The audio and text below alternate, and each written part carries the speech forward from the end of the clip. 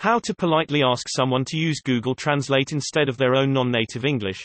When communicating with colleagues and/or suppliers from countries like India, one will occasionally communicate with people who write emails such as this: Dear X, let us know payment.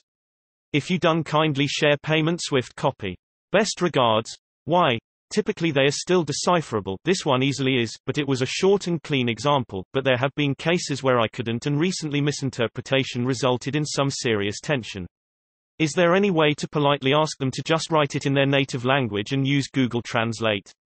Assuming of course that I know they are from a region where the local language is well supported by Google, e.g. Hindi to English. I wouldn't even mind putting it in Google Translate myself, but it feels like there is no way to suggest this politely, without in any way insulting their effort writing it in English. English isn't my first language either. It just feels like it would make both our lives easier.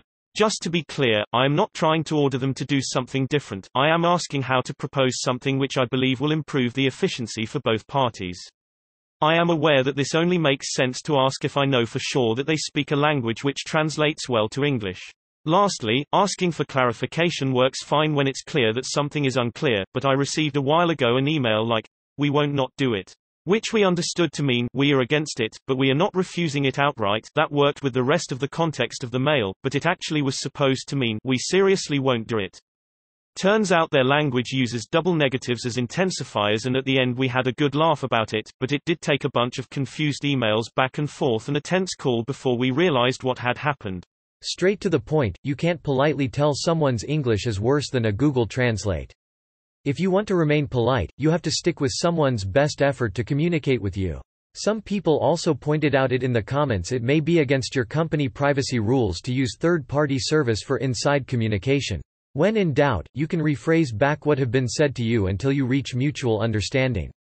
This is possibly effective because most people's ability to understand English exceed their ability to express themselves in it. Dear Y, I understand you want us to say when we have issued payment and share payment Swift copy. Is that correct?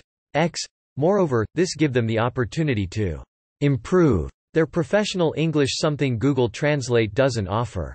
So if you want to remain professional, stick to using simple English, clarifications, and double-check you understand each other well.